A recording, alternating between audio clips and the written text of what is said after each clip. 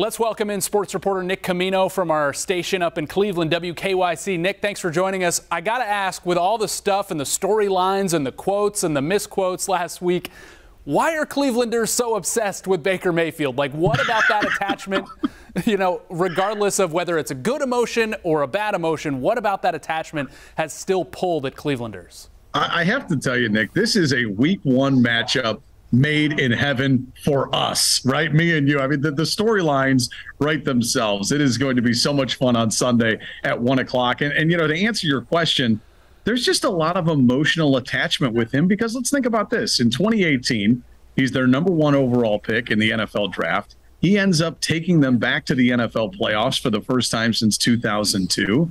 There was a lot of fans that really felt like they were in the Baker backing, and then there were some people that didn't like how things ended. So a lot of people are split. I think there's still a lot of people that like him and want to see and wish him well.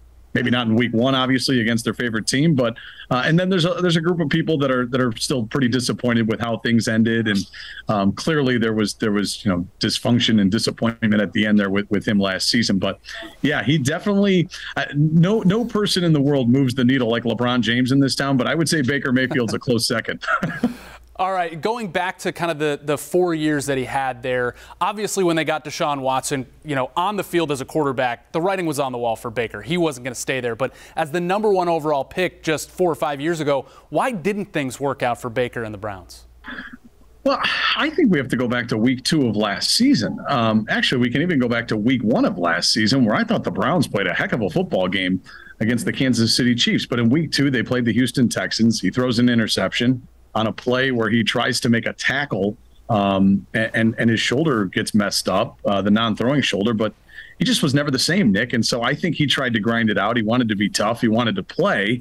I don't know what the team felt in that same situation, whether they wanted him to be playing or whether they forced him to play or didn't want him to play, but he played. And he clearly wasn't himself. So that's where things started to fall apart was week 2 when he tried to make that interception. When he tried to make that tackle after throwing an interception. That's where things really started to go downhill. Then, we had the whole situation with Odell Beckham Jr. And his dad coming out with that video. And then the thing just kind of started to snowball. I know, week 18 was kind of a meaningless game, but he decides not to play. He calls it a business decision. And, I just think the end of it, the end of a Baker Mayfield era that I think a lot of people mostly celebrated for most of it, it did not end well, Nick.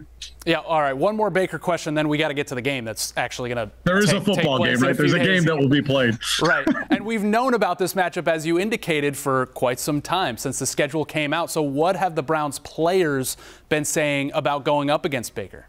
Yeah, it's interesting. A lot of them were speaking yesterday in Berea where they have their camp, and they were just saying, hey, listen, we got to focus on the football game. We know how things ended here, but I think a lot of them are trying to make it not about Baker Mayfield. Now, it was interesting, though. A couple of guys were saying, well, hey, listen, he's only one guy. We've got 11 on defense. We feel we have the advantage. I think there's some guys that maybe still have some – maybe ill will over how things ended here with him, but I also think there's some guys that have moved on and they're ready to just kind of hopefully get a win week 1 because as you know, I mean this is a football team that is desperate for victories without Watson for the first 11 games.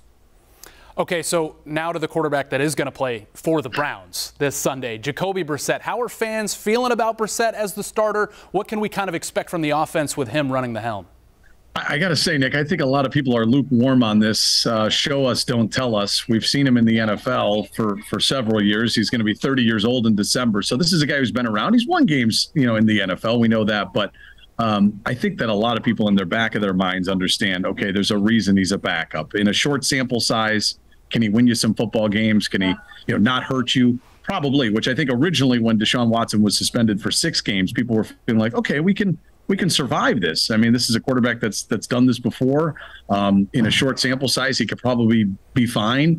But now that you're going to see him over 11 games, I do think that even diehard Browns fans have a little bit of concern as to, okay, what's this guy going to look like, especially in a situation if you have a 3rd and long. It's funny, Nick, I know you follow college football. I feel like the Browns are going to have to be like, they're going to have to play like Army, where they're going to have to run the ball and hope that they don't have 3rd and long, because if they have 3rd and long, I think that's going to cause some problems on the offensive side of the football for Cleveland. Yeah, and you say that, and the Panthers, one of their concerns going into the season is defending the run. But with Cleveland, what are they excited about in terms of what they have? What are they kind of worried about heading into week 1? Well, I think they like their talent on the offensive side of the football. I mean, you've got terrific running backs in Chubb and Hunt. You've got a nice receiver in Amari Cooper. They like both of their tight ends in Njoku and Bryant. And they like their offensive line. So offensively, they like what they have. I know defensively, they feel like they have one of the best defensive fronts in the NFL. So that's the tough part about all of this. This isn't the Browns of old. This is like win now Browns, which has really made the Deshaun Watson situation that much more difficult, that you're going to be without this guy for the first 11 games. So, yeah, I think everybody feels good. The team, the players, the fans, about the skilled players that they have and offensive and defensive lines. The issue is the quarterback position. Nick, I'm putting you on the spot. I saw a stat that said the Browns haven't won a week 1 game since 1994. Is that right? I mean, the Panthers weren't even born yet. Yeah, they haven't. I know that since they've come back in 1999, they're 120-1 in openers. I believe the win came with Jeff Garcia as the quarterback back in 2004, but 120-1 in season openers. So there are some trends on the Carolina side going into Sunday. Do you think that changes? Do you think what do you think is going to play out on Sunday? It's a great question. I mean, that's the big question everybody wants to know. I've played out like 12 different scenarios in my head, Nick, and the one that just keeps coming back to me is Baker Mayfield getting the last laugh over the team that kind of ran him out of town. I mean, obviously he didn't want to be here at the end either, but there's a lot of scenarios I could see, but the one that continues to find its way to the front of my crazy brain, Nick, is Baker Mayfield and the Panthers doing their thing. And of course, if you're playing the Panthers week 1, there's at least a guarantee that Christian McCaffrey is going to be out on the field. I felt like if this game was in week 2, we might not see him because he's had so many injuries, but week 1, he'll be out there.